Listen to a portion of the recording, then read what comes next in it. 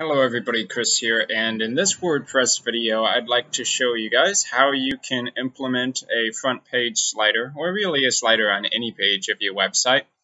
The plugin we're going to be using for this tutorial is called a Revolution Slider. It comes pre-built into a lot of premium themes, but really you could use any slider plugin you want and follow along with similar steps.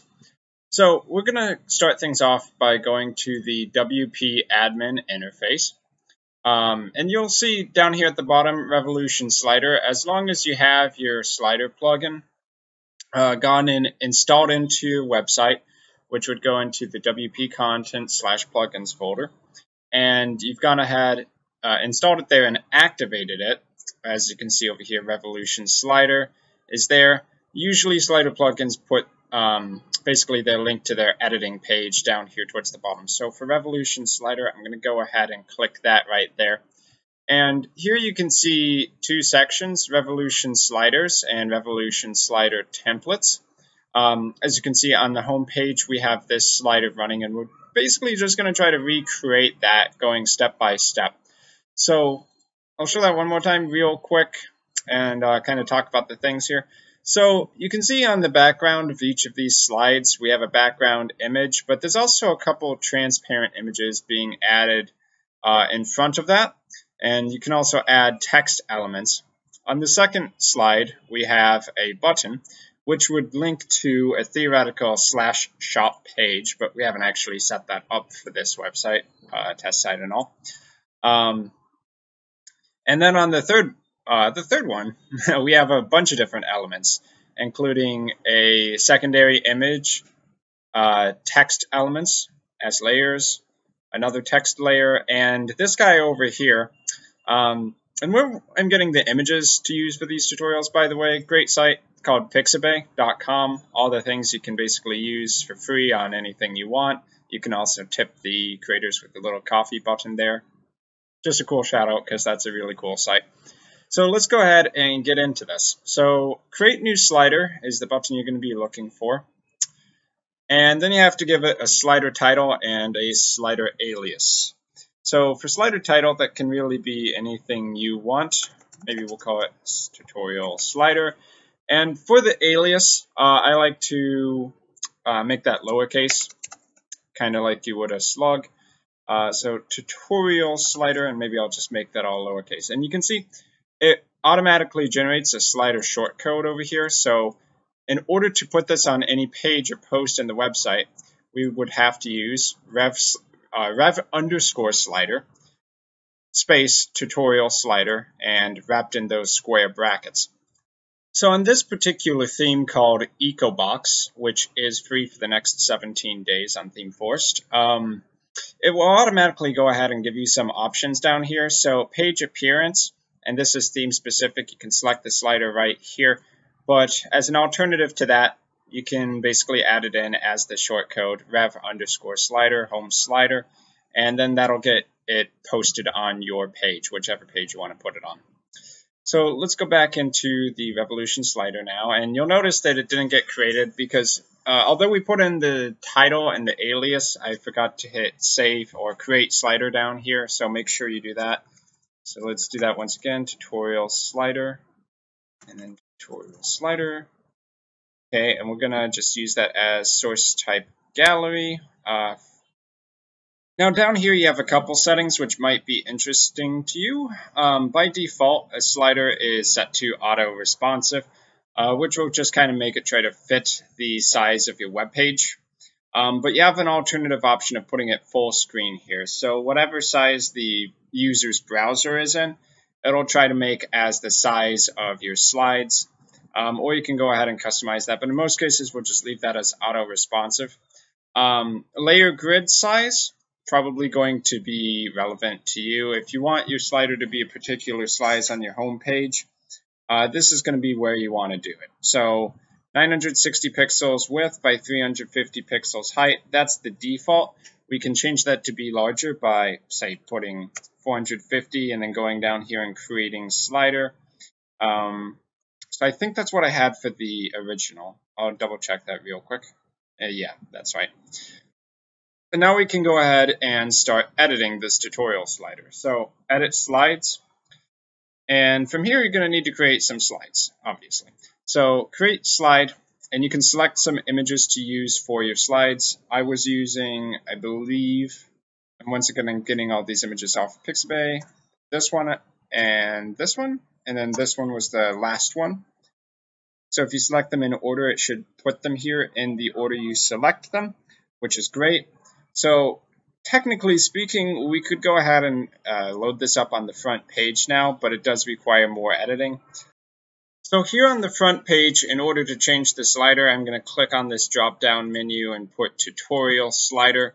In many themes, they'll also have something similar to this, but if worst comes to worst, you can add your resolution slider once again by using the short code, which would be rev_slider tutorial slider. So I'm going to go ahead, update the page, view the page, and we'll see the slider. And it has the background images. You also notice that it has some pretty strange transitions. Well, I shouldn't really say strange. They're in the premium package for the transitions that are available here in Site of Revolution Slider.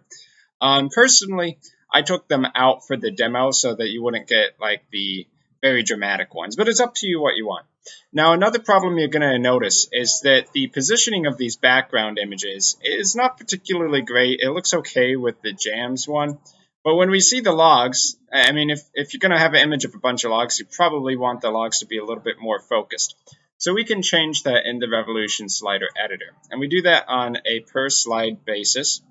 So over here in the admin interface, we're editing tutorial slider, slide 1.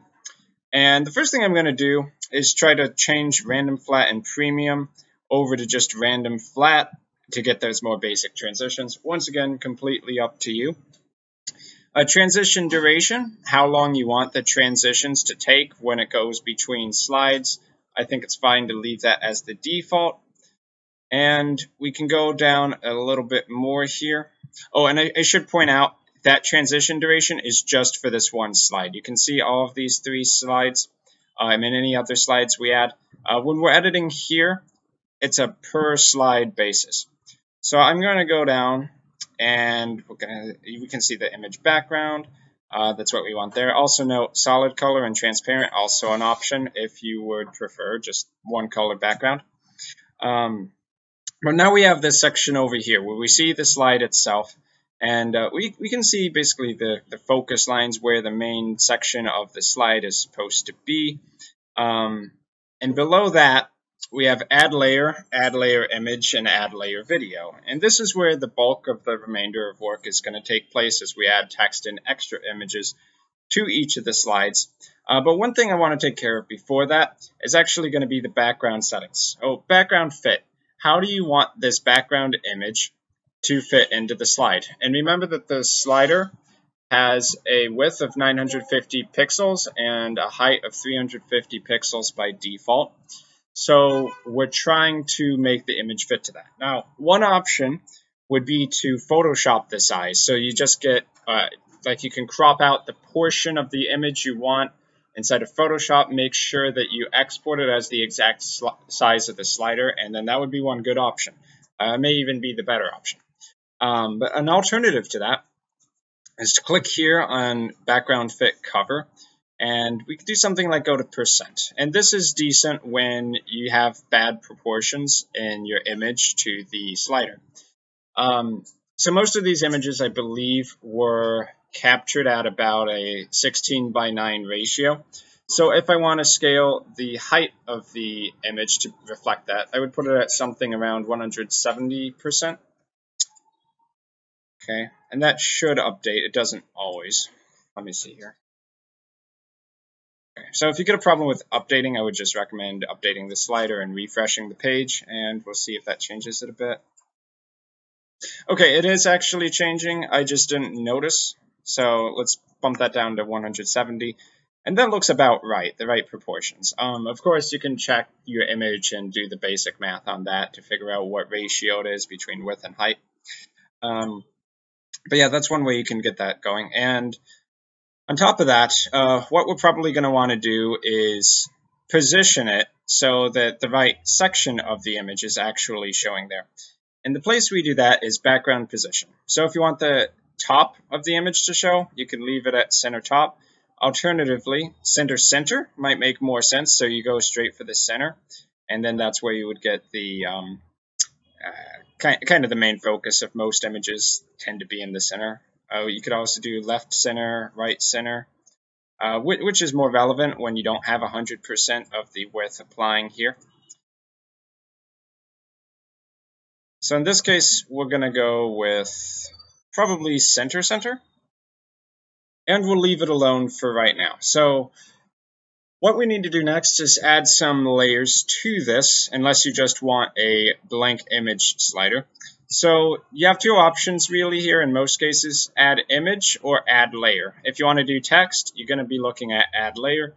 If you want, obviously, to include an image, and ideally a transparent one, you would go to add layer image. Video is also an option, but I think that the use cases for that are going to be kind of limited. Like, do you really want a video to be playing inside of your slider? If so, then that's there for you. So I'll go to add layer to get things started. And you'll notice it positions it over here, layers, timing, sorting, z-index, which is basically the order in which they display, and a few other things. So the layer itself automatically goes up here in the top right, and it's just a black text field. It's hardly visible. What we need to do with that is change the style. So you can either select from the style drop-down menu. You can see the previews over there to the right. Or you can select one and then edit the style, or even edit global style. But I think for here, we're just going to go with one of these defaults to kind of speed things up a bit. So maybe we'll take this red. Yeah, okay, that's not too bad there. And the text might not be large enough. We can change that in a second. So on the front page of this site, the first slider may be like a welcome to the site kind of title. So welcome to Eco Produce. And then if you want to add anything special in, like centering or new lines, it's all HTML. So a new line in HTML is brackets BR. We have new deals for online shoppers every day. Okay, and we can see how that turns out there. We might want to align the text.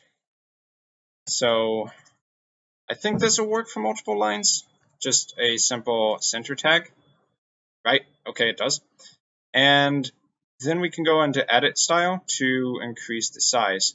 Now, if you wanted to have the different lines be different sizes, you'd probably want to have multiple layers rather than just one. So this is save as class for slide 1, which is just the specific settings. Okay, and that got really large there, so we need to increase the line height. Save and change. This is, of course, a bit of trial and error until you get it how you want it to look. But now it's kind of outside of the main area of this slider, so it's probably too large in general. We can knock that down, knock the line height down, and save again.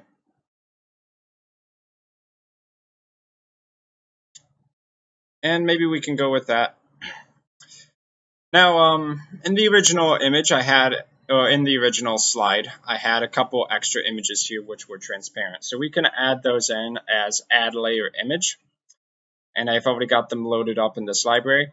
If you have one of your images and you notice that it's got a gray background that completely matches the WordPress interface, that's probably a transparent image. So this one has some transparency in this section, and this has transparency as well. So we'll add in this dish here initially. We might want to resize it a bit so that we can see the entire image. So I'll position it there. It's not too bad. Add layer, and we'll add in these strawberries as well. Raspberries too. Who doesn't like berries? And get them right about there. Now, In your real one, probably want to add a couple more layers, but we'll wrap that up for this slide and get on to the next ones. Let's just go to the home page to refresh and see how the first slide looks. Okay, so initially, it looks like there's about a 300-second delay before they fade in. That's fine in general. If you do want to control the animations of each of these layers, you got to select a layer, and then you go down to layer animation over here, and you can select the type of animation. So start animation, do you want to fade? Do you want it to slide in from the top? Kind of whatever you want to go with there, and there's quite a few you can choose from. They also, they also have end animations. Same kind of deal there, just kind of the animation you want on exit. Or if you want to get really creative, you can create a custom animation. Let's see how that looks with the text sliding in. I like it a little bit better. I think sliding works pretty well for text in general. So now we need to fix this second slider here. There's definitely going to be a positioning issue, and then we'll make sure that this slider has a button on it so that they can be taken to our home page. No, our shop page, sorry. So back over here, second slide, we're going to turn off premium transitions, so random and flat. And now with the background settings, I'm going to go to %. Now you can see 100 looks very stretched in one way or another.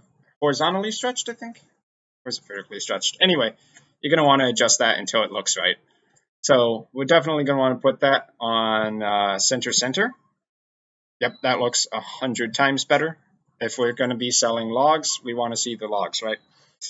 So now we're going to need a layer here. And this layer can have text. So the text is going to be something like, we also sell logs at reasonable rates. Then there's this insert button here, which is one way you can add a button to your text layer. So go ahead and do that and choose a color that you think makes sense for your site, probably in line with the colors of your theme. So for instance, an eco site typically is going to have green a lot, so we can keep that as a green button. And you can see the button goes over here a little bit. If you want to move that onto a new line, then you can add a BR tag. Now, as with the link for this button, by default, it doesn't link to anything. That's what this href thing is over here. If you want to link it to a page on your site, you should put something like /shop page, or it could be /shop/lumber if you have categories. Whatever the URL to get to that page is going to be is what you want to put there. I would say it's probably a good idea to drop the site name. So you wouldn't put like devtest.dev/shop, because then if your URL for the site ever changes, it's going to mess that link up. Rather, you can just use a relative path of /shop. And yeah, that should be good for that button there, but we need to make the style of the section or the layer actually look good. And I think for that, we're going to want one that actually has a background. Ooh, I think I saw one that had some green there. Green on green. That might be good. Okay, so it doesn't look too bad.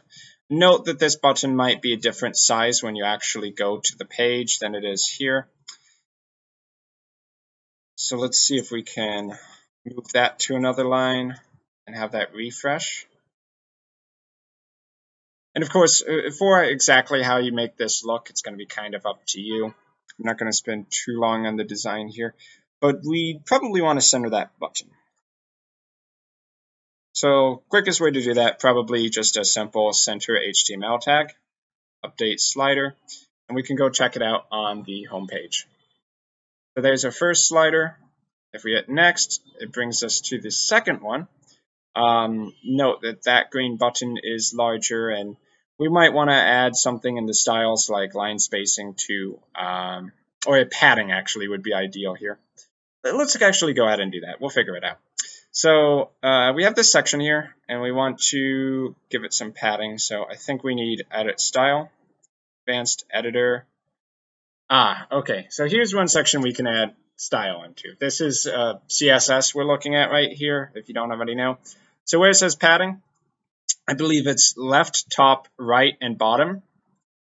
So if we add 40 padding to the top and bottom, up from 20, and save it as a new class, of course, so slide 2. Theoretically, that should work out nicely. I hope so. So second one here, and didn't quite do it. So I'm gonna actually inspect here and see. Okay. It's been a little while since I've edited CSS. It's actually top right, bottom left. So let's go back in there and correct that real quick. So maybe if we add 20 pixels to each of them. Instead of specifying 4, you could also just do padding 20 pixels and then exclude the other 3, and then that would add the same padding to all of them. Okay, so with the padding, the green button is fitting there nicely. Though it's a little too large or the positioning isn't quite right, we probably want to move that up so we can see the whole section. Or maybe you don't, up to you.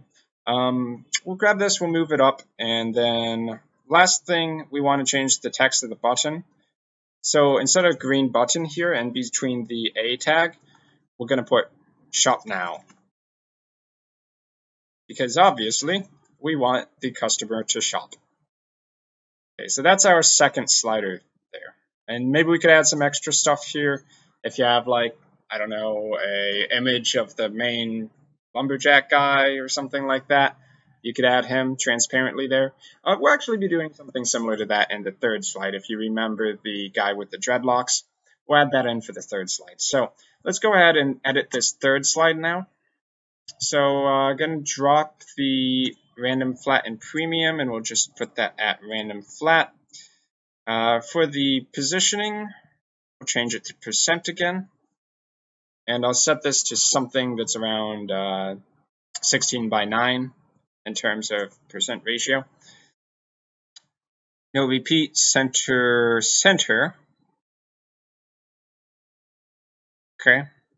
Yep, that looks okay.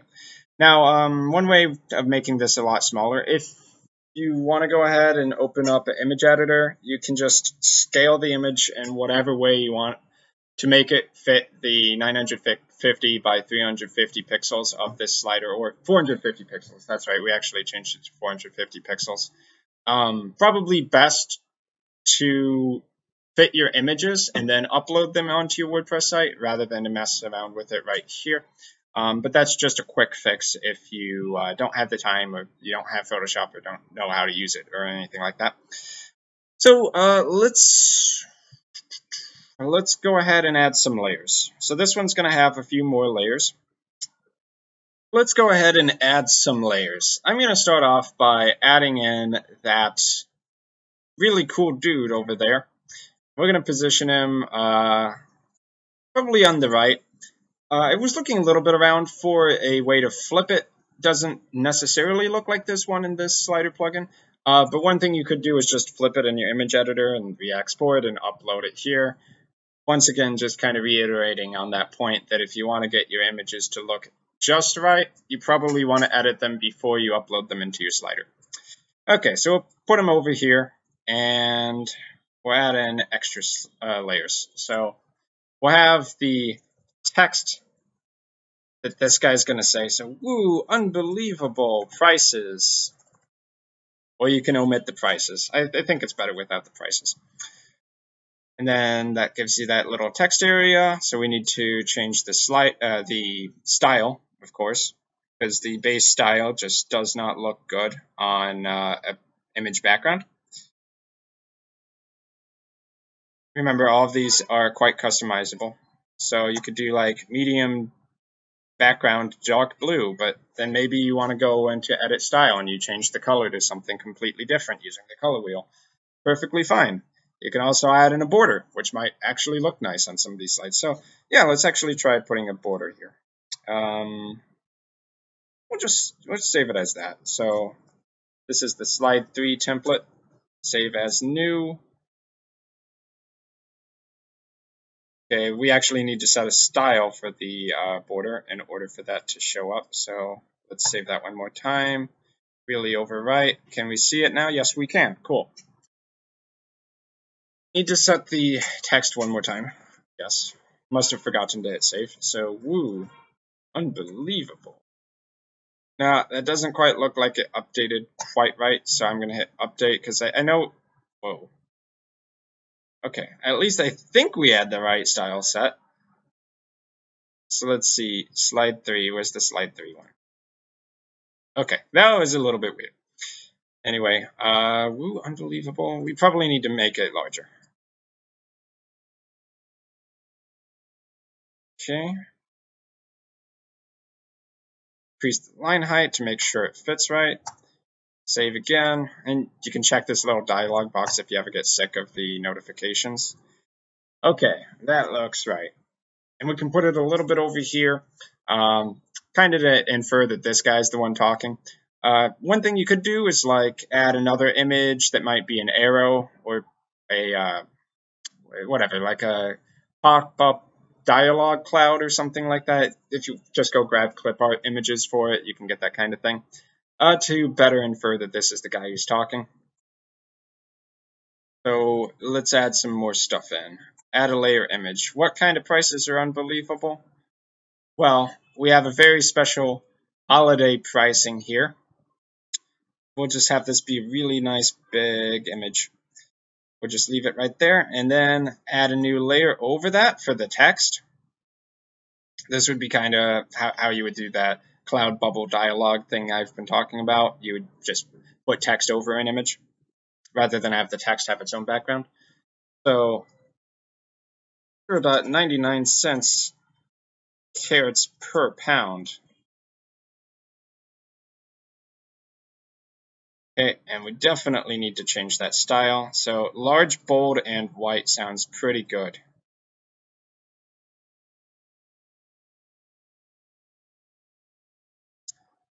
Oops.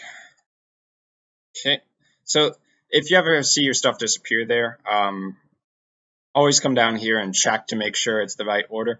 Whatever is the highest Z index, and by that I mean highest number, is what's going to show on the other thing. So if I was to drag this text under the image, then the image is actually going to show over the text. That's not what we want.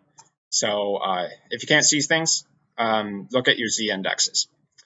So let's update that, and I feel like we need one more image. Did I have one more here?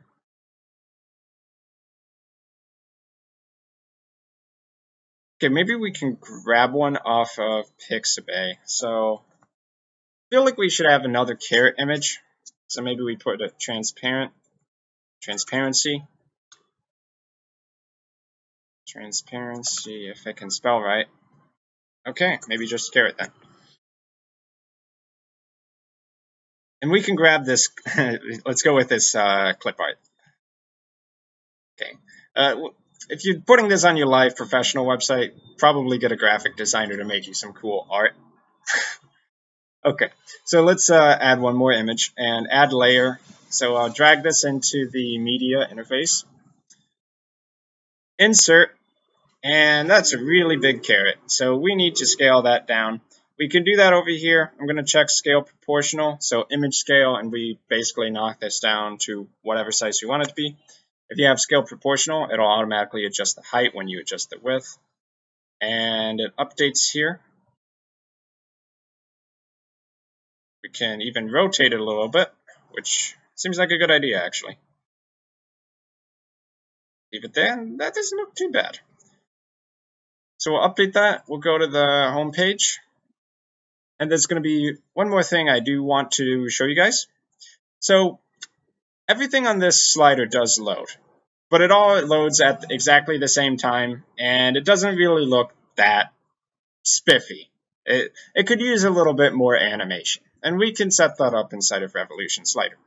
So, for instance, with the text, I like to put that on a slide in. So long from the right, And you can notice the start duration for the timing, which we'll be doing here.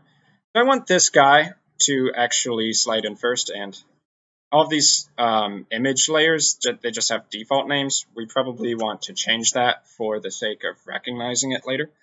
So guy, and then let's see here. We can have him come in at, well, start transition, 500 milliseconds. We can have him slide in from the right as well. But then if he's coming in at 500 milliseconds, we want this text to appear a lot later than that. So I'm actually going to set this at 1500 seconds. Now, if this guy's coming in 500 seconds, this is happening at 1500 seconds, we probably want the deal of the day or the carrot pricing to appear first. So I can leave this fading in as normal, the star that is, which we can also change in general parameters. So the star. But then the carats per pound, let's see if we can do something a little bit more interesting. So skew from long left. Let's see. Yeah, that looks pretty decent. Maybe we can also put that as the exit. Skew to left, maybe? And let's update that with all the animations, and we'll see how that looks. So, second slide, looks fine. Third slide, and it's like, well, the price appears, and then this guy's really hungry for carrots, and then, woo, unbelievable, carrots for 99 cents a pound. So once again, I've been Chris. Thanks for watching this tutorial on setting up a slider on your homepage for WordPress. If you're looking for Slider Revolution, or better yet, a theme that comes with Slider Revolution included and fully supports it out of the box, I would recommend checking out themeforce.net. They have a lot of premium themes for sale, and I'll include a link to that down below. Aside from that, I'll see you guys in my next WordPress tutorial. Till then, guys.